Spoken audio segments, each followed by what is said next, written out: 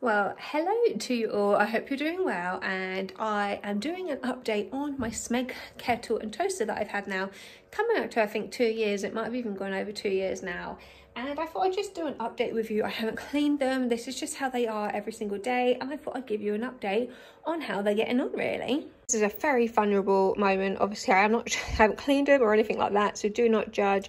Do not judge any of the back at all. I am going to be painting it. I've moved in here just over a month ago into this new place, so please do not judge.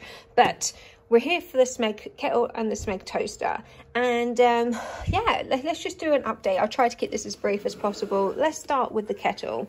There is a slight unfair advantage to this pair in particular. They were in storage for 3 months while I was kind of between places, and so the kettle itself, so I haven't cleaned it down. However, I know these marks will. This is just general kind of, you know, you made a cup of tea or that you made some gravy or something, and there's a little bit and stuff here and there.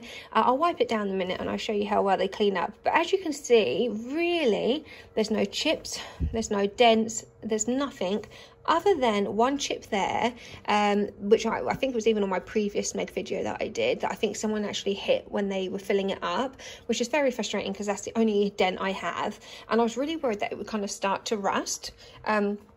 But as you can see, it's all good. I have been continuously wiping this down after every use, so when it kind of gets a bit moist and wet, I just kind of give it, even if it's just like with my arm, just a little wipe down. The inside there has got a bit of like lime scale going on, but nothing horrific, as you can tell. The silver, I'll show you in a second, that will come up just absolutely lovely.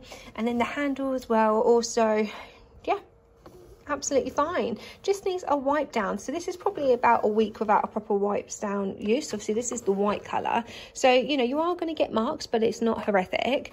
Let's have a look in the inside. Lime scale has been a bit of a problem at the moment in here. As you can see, there is a build up now, and I've been using this, as I said, just over a month, and it was pretty clear before. So I think where I am now, the water is a bit harder, so I'm going to have to clean that. But yeah, the lime scale is sitting on the bottom. However, you know, obviously I've seen worse. I'm sure you've seen worse in the kettle as well. But as you can see, like the metal inside's looking really good, like over here. Yeah, there's no concerns at all. Let's have a look, because I haven't cleaned this as well actually since moving in here.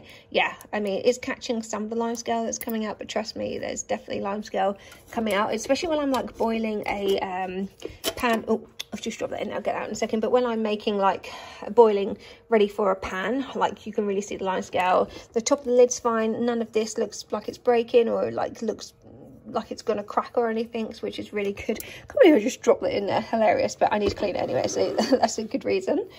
And then the toaster, so again, they do pick up, like, you know, a little bit of dust or fluff or anything. The top here, again, as you can see, it's just got general marks. It haven't had some seeded toast, as you can tell, but yeah, really good quality still on the top. There is no dents as far as I'm aware on any of this toaster anywhere. The shine is still holding up. It's obviously, you can see this in there. Again, I did empty this actually, I think 2 weeks ago. Oh, I can't remember how to open it. But yeah, you just press the little button here, just comes out. Yeah, I mean, it collects it fine, and if you look in there, you'll see it's still on the edges, but you just knock that about and that will come out. So what I'll do is I will give it a wipe down. Just showing you the controls as well, that the writing hasn't rubbed off. You know, again, as you can see, it's got a little bit of a, you know, just the general everyday fluff on it. It does kind of leak out on the bottom, but every kind of toaster does that. But really, they're in really great nick for 2 years old. So I'm going to wipe them down and I'll show you in a second. So I've just been wiping it down with this Astonish, kind of just antibacterial surface cleaner, and I just use this, is literally clean out the wash, but it just keeps leaving fluff everywhere, and especially like I can pop it all down, then it gets in between the letters. So I don't normally do this, but I've got a Fabulosa kind of disinfectant wipe, and I'm gonna just try to get like in between and get like the fluff out. Like, this is one of the annoying things about when you clean it, like the fluff, because it's white as well, and obviously this SMEG lettering is quite small. Yeah, that's getting out. But yeah, you know, you're using that kind of fabric cloth is good to kind of do the overall kind of once over, but then you do need something else to kind of get in the crevices, so to speak. So yeah, top-notch quality, huh, guys? I mean, this video is thrilling.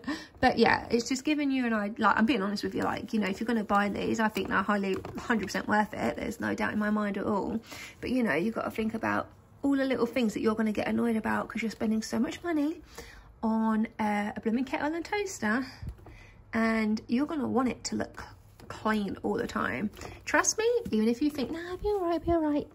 If you don't, like, I can't, okay?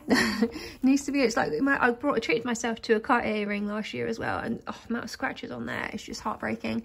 I need to take it actually to them to get clean, but yeah, so there you go. So that's one thing about the SMEG that can be a bit annoying. However, you know, I'm putting you away now, you're not really seeing any dirt or anything, are you? Let's be honest. But for me, as the owner, I know it's there.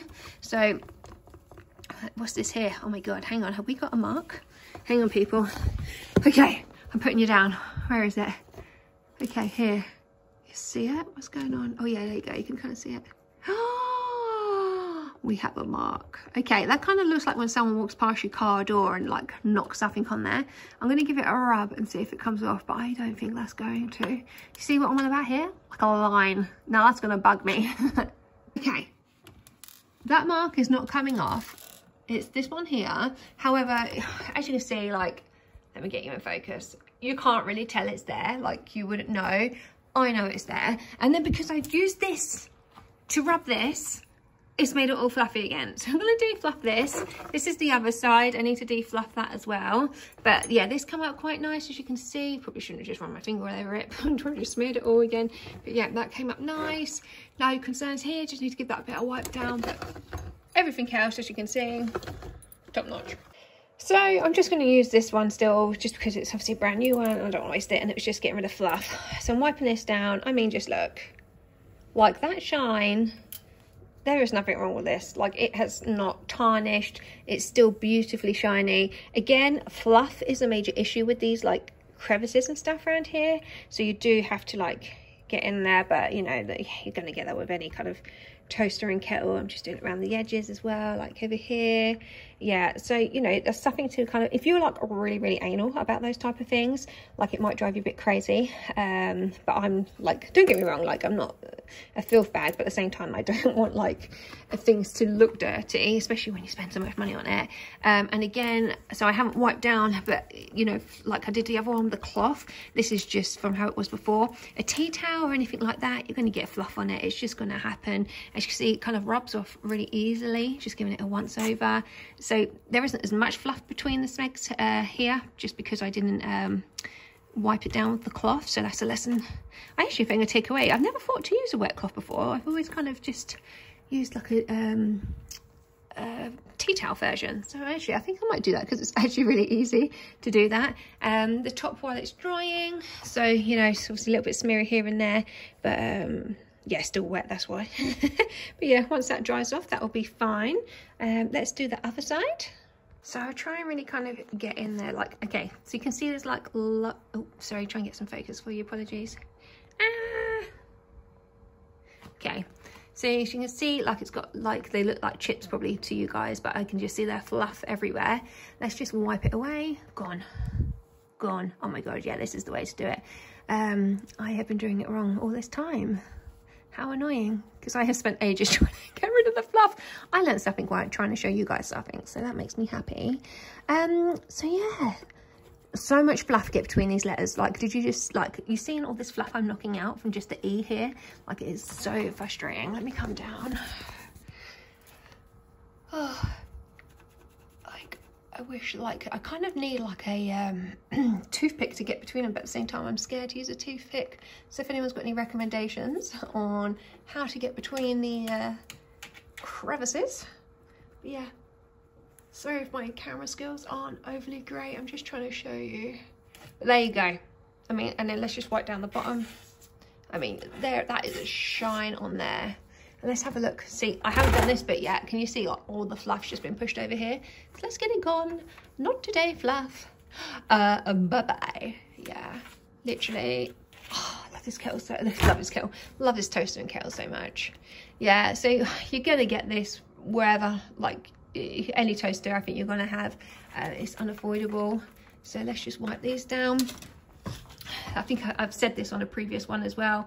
My go-to setting is 3.5, and that's kind of like a light brown, very light brown toast. I mean, do you see how well that just cleaned up then? The ball, yeah, no problem there. There you go, look, guys, there's nothing wrong with this. Oh, this is working well. There's no issues. Yeah, real good. So, oh gosh, don't know why it keeps in. I'm gonna invest myself in the camera because I'm getting a bit over filming on this phone. But yes, they are. I'm gonna just wipe it down, wipe out the inside quickly, and then I will show you in a second. So there you are, back in their little home. Really like them. I can't complain about them. Obviously the decor at the moment isn't great, but I'm gonna paint the wall. I'm gonna paint the wall this colour, and I think that with them, not that I'm basing it around just my toaster and kettle. I mean, my microwave is white as well. No, I'm basing it around all three of them. But I think that would go really well. What do you think? Like this kind of colour against these? I just think it will look really good. So yeah, that's work in progress. Went to get the paint yesterday and went to the wrong place.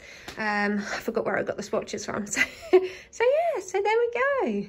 I love them. I think they go really well in my kitchen. Really looking forward to kind of painting that wall. And yeah, if you're thinking about getting a SMEG, yeah, 2 years on, appreciate they were in storage for 7 months, but they are holding strong and they're not showing any signs of giving up anytime soon. So yeah, I hope you enjoyed. If you want me to do another update in like 6 months or so, just let me know. I know you guys love the SMEG videos. They're like my most watched videos. It's insane. But they are honestly awesome. I don't regret buying them. If something was ever to happen to them, I would repurchase them. I wouldn't even get another one. I love them. Something about them, they make me feel bougie. They make me feel, they make me want to have my toast in the morning. They make me want to have the, you know, the kettle boiling. It just, yeah, it's very self-absorbed, I know, but it's true. And I think when you buy these things, you buy them to make yourself feel good in a way, and they do make me feel good. And that may be like a bit too honest, but I am honest, so I'm just being honest, like it's the truth. Do you need to spend £100 odd on each of them? No. But did I want to? Yeah. And do I regret it? No. I love them. So just being honest with you. Anyway, I'm going to go because otherwise I'm just going to keep digging myself a hole. Thanks for watching and hope to see you guys soon. Bye.